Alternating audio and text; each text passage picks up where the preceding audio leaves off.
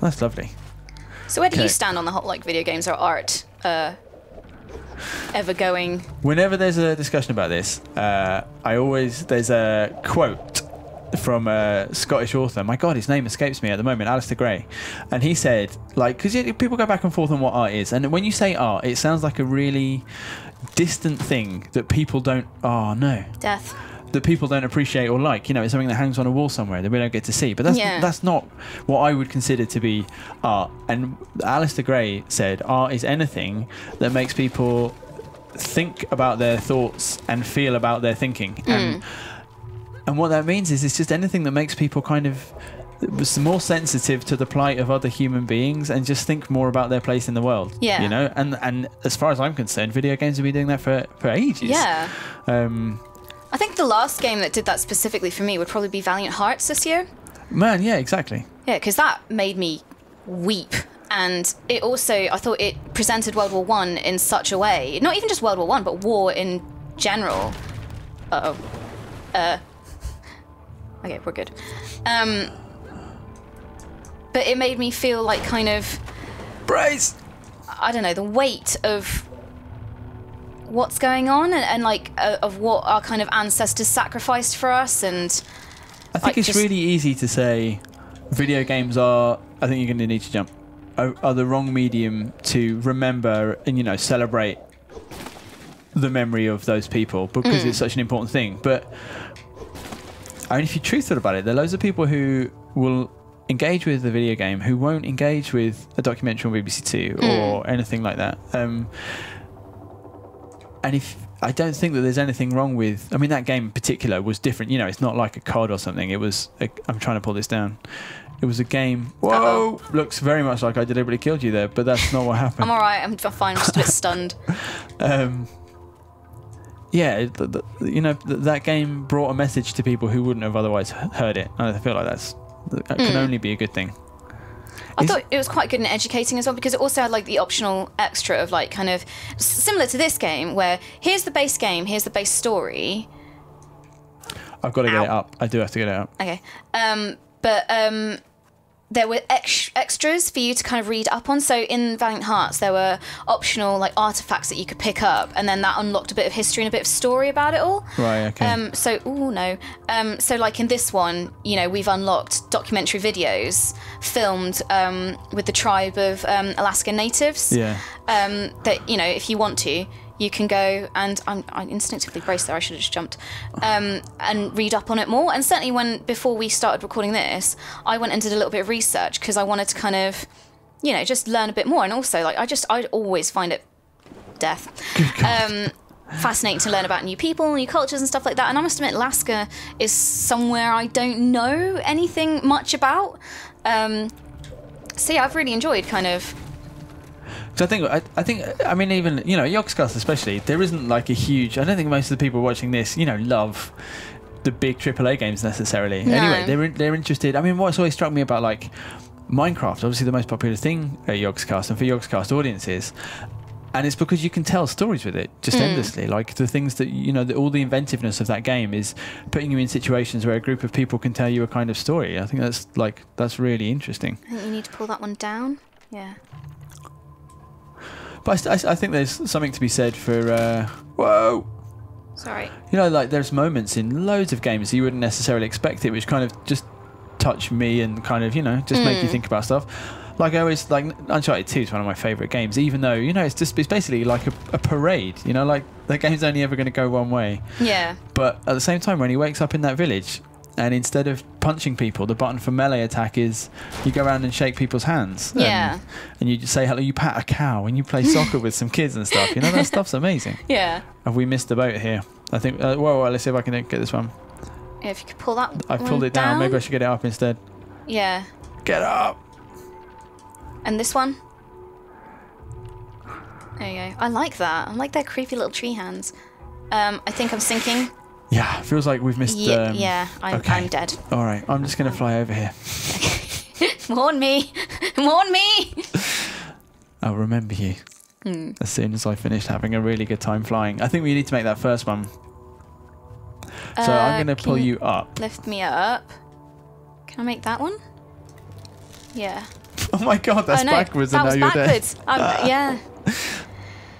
Oh dear. Oh wait, no, I'm still alive. I'm just stuck. Uselessly alive. You've got to fall into the water. Okay. Go on. Get in the water. Go on. Get out. Yeah. I'm dead. I'm coming too. You're immortal though. Oh, a sad bear man. Wolfman. I guess like in terms of Minecraft as well, and especially what we've done in Yogscast, we've sort of essentially created our own folklore. And going back to story, you know, oh god, you just got to check out Tumblr feed for how much people love the story and love seeing, like, adding to it and adding, you know, kind of, I don't know, weird things like why I've got the flux and stuff like that, and the rivalries between us all, and, you know, I mean, god, just Shadow of Israfel, you know? I mean, that's what's interesting about I mean, that was bad. That was bad. Yeah. You are already dead. Yeah. Yeah, it's not necessarily the stories in the games themselves. It's the canvas that they like, you know, it's the arena, the platform that they give you to tell a story. And I think that's something that's also like just so fantastically human, is the need for story. Like it goes back so far through human, you know, just even like cave paintings, you know, as soon as humans could communicate and draw and do all this amazing stuff, they wrote stories, you know, and it was like, I mean, that's what interested me about this more than anything, was just knowing that there were cultures. I'm going to lift that up as far as it goes. Cultures which depended upon storytelling, like I said, like it was an oral tradition. Like, people wouldn't write stuff down; they would just. Could you bring the hand over there? I can't. Look, I don't think it goes sideways. Okay. What's happening now? Yeah. Oh! Face plant. So close. Can you imagine what a mess you'd be after that? I don't think it would be any of my concern. It's all right though. Okay, brace. Okay. Really? Oh no, look, the tree is here now, so it will save you if you hit the bottom. Ow. Oh, I'm all right though. I'm all right. God. I'm all right. just a bit of a broken nose. I'm blind. I'm blinded. It's gonna be fine. Here's a creepy little monster guy. But I mean, yeah, I think definitely the concept from this of elders telling stories to the young people to guide them isn't exclusive to Alaskan Natives at all. You know, it's You're gonna bowler it. No, exactly. That's a worldwide thing. Do you, I mean, like, I remember if there was. Oh man. Oh, here's your evil killer. Oh, I hate that guy. Hey, jerk. This guy sucks. I'm gonna. Hello. You're gonna have to help me. I think you're probably gonna have to like lift. Oh, Nathan, for the love of God. I'm far away. How can I swim in the air quicker? Here we go. We'll come back to our story on folklore in a minute. Yeah. Once we've done running away from that bad man. Bowler. Bowler. This is. Look, you are swimming. Look. I am. I'm going as fast as I can. Use your powers. Shh. Go. I'm going to block him. I am completely dead. Oh my God, he can kill you. You've killed me twice. You absolute. Or was that me? Dick. No, that was me. Oh, I think I went into the fire. I thought the fire bit was like in the background, and it was actually not. I'm home. I'm going to try and see if I can block him off, but I need to be quick. Yeah, so that is not in the background; it's in the foreground. It's good that you've double checked. Yeah. I just thought I'd do that. It's quite troublesome. Swim, my little spirit friend. Save me from death. This guy's quite fat and angry. He does not care about me pulling that down. Ooh. What are you going to do? Good call. I'm going to bowler it. The answer to everything is just to bowler it. Don't bowler it. Oh my God. Fox spirit, help. There we go. Guide me. Ooh. Man, running through snow sucks. What can I do here? Nothing. I've got nothing here. Oh, you got to make that jump. It's alright. Oh my God. He's horrible. I know. What's his beef? He wants the Nath. He wants the bowler. We've got to Nath. Oh, I'm going to keep you up. It's going to be fine. You can't see me. It's not going to be fine, is it? It's not. I mean, it's not. Can I jump up there? I'm just going to try and move you, okay? Ooh. Wow, direct hit. What? What? I mean, is it that I can move you around here? I can't move you very fast. So, where does he start? He starts to the right and goes to the left. So I'm going to pull you left. No, right even. Here. This is definitely what I'm going to do. Pull you that way. Alright, now you go to the left of the platform. Okay, I'm on the left of the platform. I'm going to pull you to the right. Okay. There we go. Nice. This is a better plan. Okay. Ready? Do it! Oh, maybe gone too early. No, it's fine. No, it's alright, it's fine. Can we jump that yet? We've killed him! In your stupid face! How'd you like them apples? Drown. Whew, I'm really glad that's over. Enjoy the agony of drowning.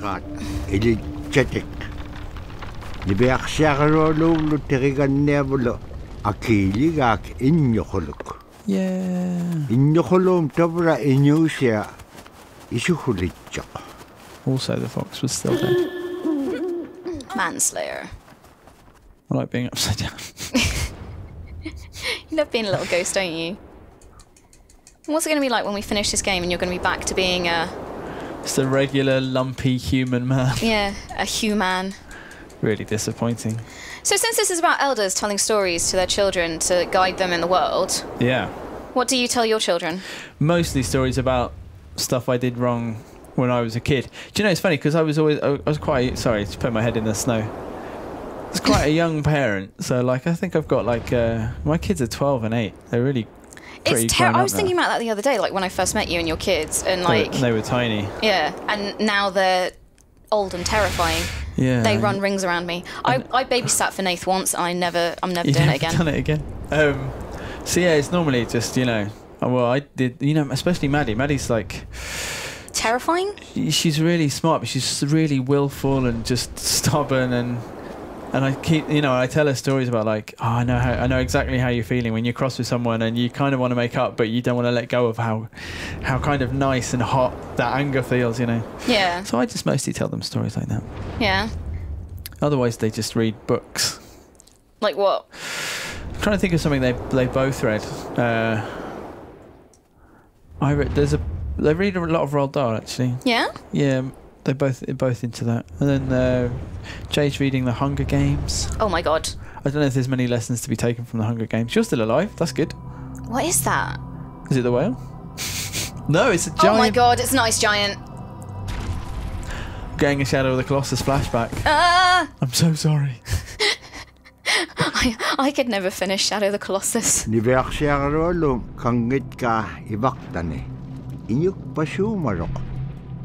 Ulemak to halu apun, Shemitanra. Asi Pehirun Mixiliamun, Shemayak Tixu. Shemayaktin Maung Apun, Anoremakwaria, Asi Aganirok Tixu, Tunganun. Nibeaksiarolum ay makabeno. Dabura kangit ka summan aganero tilanga. Presumably we've got to stop him, so it's going to be Shadow of the Colossus all over again. Can't we just talk to him? Did you talk to them in Shadow of the Colossus? I was unable to. Kanorulunga tatpinganeakpik. Surely you've gone the wrong way there. I'm stuck. You've trapped me. Look, we've got to be friends on this. After all the things you've done. Look, you literally just called me my friend. So be my friend on this. Oh, yeah, I'm going to fly off with him. Reading the weather. See, actually, in kind of researching on all of this, they said that problem right now for native Alaskans is global warming. Yeah. Because they're having real problems with the ice kind of cracking up and melting, and there's less polar bears, which are their source of, well, rarely, but... Loads of jokes about polar bears. Big source of jokes. Yeah. Yeah. Really? I can't remember any right now. I think we got to go back. Go on then, give me a joke about polar bears. I was just trying to think of one actually, but I can't. I do like those pictures of polar bears covering up their nose when they're hunting. Oh yeah. They're amazing. So you can't see like a black dot. Yeah. Right, it's got to be something to do with this. Yeah, probably this platform. Right, I'm going to find a thing. That.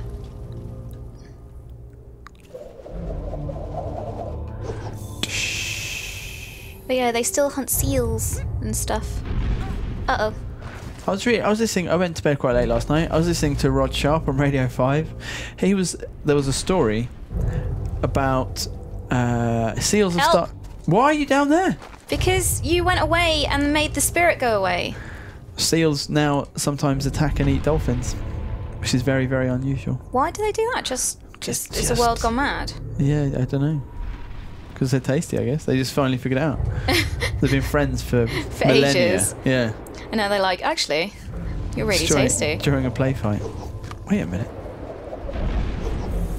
Hey, I'll tell you what I was listening to today in the car. That was really interesting. Was a BBC podcast.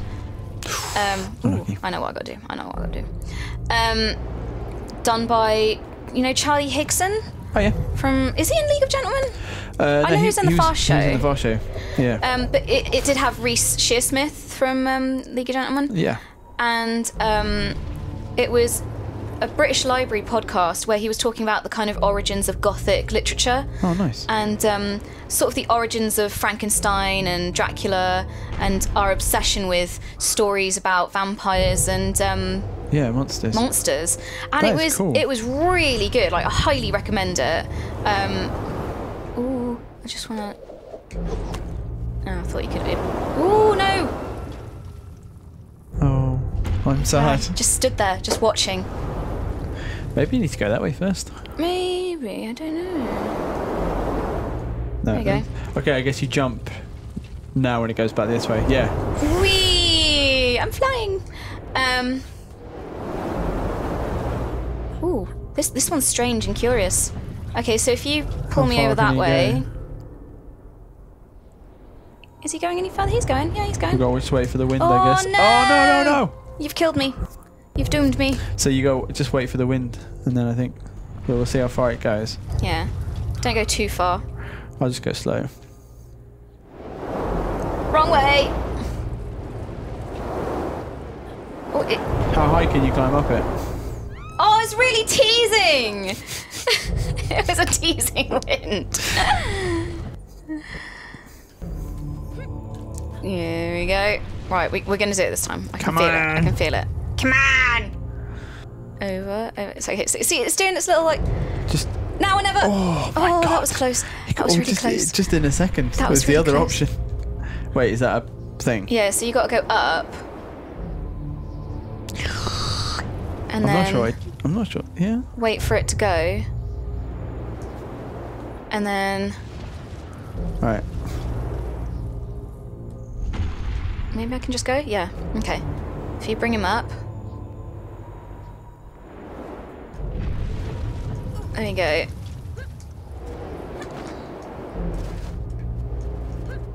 To wait for the wind? Sorry, I can do it. I think I'm going to be careful on this bit if the wind blows. I don't know. Maybe it will work. Maybe there's no wind. Oh! That was a bit glitchy. There's a wind. Jump. I think you can make that first bit. Okay, you just got to make sure it's going to be the right wind. I've done it. Fine.